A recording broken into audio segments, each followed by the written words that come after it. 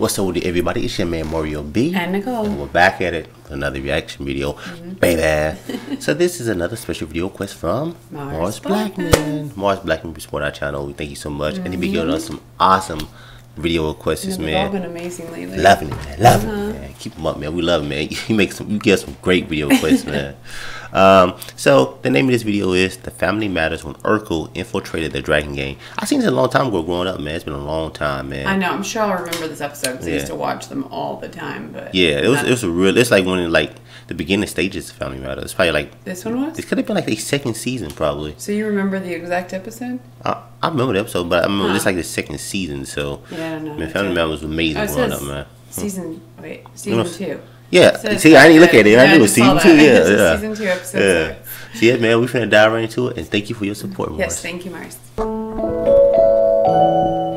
Another boring day at Rachel's place when, oh snap, the dragons. Thugs on a mission to make teens spill fries led by a young man rocking a chain like a beauty pageant sash. Dragon Deluxe requests a table because all this shoving and chain wearing has the team hungry as heck. Eddie tells them to get out before they make this show interesting. And what if we don't? Then I have to get tough. Very convincing. Laura says, get out. But now the dragon leader isn't just hungry, he's thirsty too. His name is Chain, like Sting, Madonna, or future Beyonce. Laura throws up a sass force field, but Chain is into the sass. He invites her to a movie, but when she says no, he goes in for a very sad chin squeeze. Denied. Chain doubles down on that chin squeeze. Very sad. Urkel is done playing. He prepares for an ass beating, more specifically, his. But because Chain doesn't need a murder charge, he has Venti Dragon hang Urkel on Chicago's strongest coat stand. And Rachel wants to know what the hell is going on. Chain, mistaking this diner for a dating app, swipes right on another hottie, even if she's a little old. Oh. Oh no, you did not. Rachel says hit the road with that old shit. Eddie has her back. And Laura. And so is my friend Waldo. Waldo is not trying to die. Chain says they're being rude, and when you're rude to customers, Waldo, Geraldo, Faldo. Whoopsie daisy. Rachel threatens to call the police, the rudest shit you can do, and Chain calls for some synchronized whoopsie daisy. Yeah, then Carl came in there. Get out. Go read Lord of the Rings or watch Kung Fu movies or whatever the hell made you name your dumb gang after mythical winged creatures. Laura and Rachel are telling everyone the uneventful story. Richie's demonstrating how he would have put his size 3 Velcros up some dragon butt. Ring ring. Return of the snap. The dragons fucked Rachel's place. Yeah. Boy. Whoopsie Daisy City. And these nerds had the audacity to leave a doodle on the wall. Rachel demands Carl arrest these doodling dorks. Carl says he's gonna, but they'll be back on the streets in 5 minutes when their friends come forward with rock-solid alibis that they were watching Subs Not Dubs anime at Terry's house. So these hoodlums can just do whatever they want and get away with it? Well, I wouldn't go that far. If you had a video camera.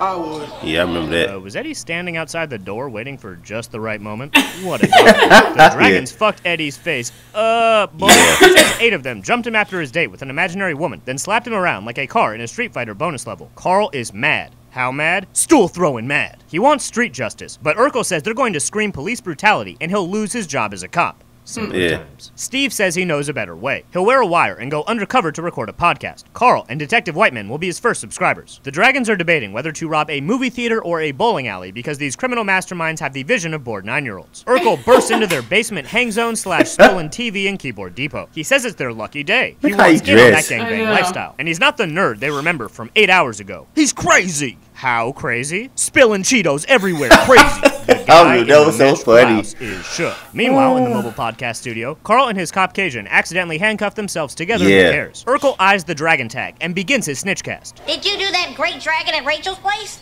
Yeah, you see that? Busted. Oh, and kudos to you on the great job you did on smashing up the place. Well, thank you. Busted. Were you together when you beat up the Winslow kid? Yeah, it was a team effort. You talk too much. Get up! My, how the busted tables have turned. Shane knows something is up. He used deductive reasoning to conclude one of the 2 Urkels he met today is a phony. And he's inclined to say it's this leather-clad caricature asking questions about crimes. Why? Because he's wired. Urkel snitches on himself. He is wired. Come and get him, Carl. Carl? Big guy. And right when they're about to cut off his dick and feed it to his ears, Carl and Sergeant Mayonnaise save the day, hiding their handcuffed hands with a very funny walk wow who cares. And the fam toasts Urkel, because now the dragons will be playing D&D in prison for cigarettes. So what did we learn today? If a gang comes to your restaurant for cheeseburgers, maybe just give them cheeseburgers. Because when you're rude to customers, whoopsie daisies happen. And the ruder you are, the bigger the whoopsie daisy. And don't talk tough to gangs, because they will smack your shit into next Wednesday. And don't confess your many gang crimes to any bozo know who walks through the door. And if you're undercover looking like 5th place in a George Michael lookalike contest, do not snitch on yourself, because the cavalry might wait 1 second too long and you will get your dick cut off. And never call someone named Aunt Rachel old, or she will call the cops. See you next time on a very special episode. Oh man, that was too funny, man. Do you think, I think I used to think this too, I think that I really feel like they could use some of the same sets that they did for like Saved by the Bell. Like the diner almost looks the same. Yeah, they do a lot of those shows. It's just the door's in a different spot. Yeah, a lot of those shows, it depends if it's under the same like studio. I know, they pretty much use like the same. I have to look that up, but I've always thought that because it reminded me of the Saved by the Bell. I don't know, they diner kind of look different though. Something like the cafeteria diner. No, like the one that was messed up. It was like the exact same structure, just they came in the size of coming in the back. Oh, okay, yeah, I know what you're saying. Yeah, it kind of might not be the same. Yeah, I think it's different, but it was my style back then, but yeah. But man, I just love watching Family Matters, man. It was like an amazing show, it was one man. of my favorites for sure. It was and Full House on Friday nights. Yeah, it was and dope, man. Step by Step. Yeah, man. I wish they would. It'd be great if they redid it again, like started the show back, because like I think they did Full House. They still, I think it's gonna do its final season, I believe. Oh, is it on Netflix? I watched very few episodes of that. I haven't really gotten into that. Yeah, it'd be great if they did Family Matters again. I mean, I think all the people are still alive except the grandma, so pretty much everybody's still alive. That'd be interesting. Yeah, it would be, man. I don't feel like Urkel would be the same though.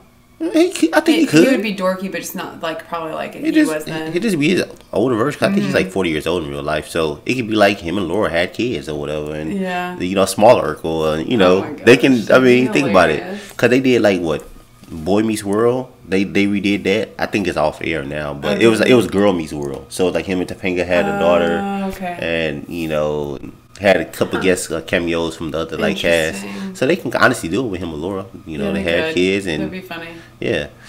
But man, amazing Mars, amazing video. You keep finding some good stuff, man. Yeah, and we definitely Family Matters. Yeah, man, we definitely appreciate your support, thank you. man. But we about to go in this video. If you want to send us a special video request, check out the link to our Streamlabs. So let me in the description and our video cards in advance. Thank you for your support. And check out our merch in the description below. Yeah. Don't forget to subscribe. And thumbs it up. Turn on notifications. It's your man, Moyle B. And Nicole. Stay awesome. Peace and love, baby.